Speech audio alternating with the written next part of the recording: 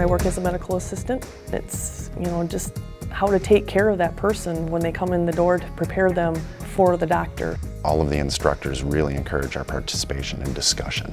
So we get plenty of opportunities to just really learn off of each other. And then, of course, we have all the skills that we have to practice in the skills lab. There's a 5-week internship with the medical assistant program, and it got me out there in the field. It gave me insight on what happens day to day in a clinic. You're still the student, but you're expected to do the full job. Just getting into the real world and doing it, that's the best part.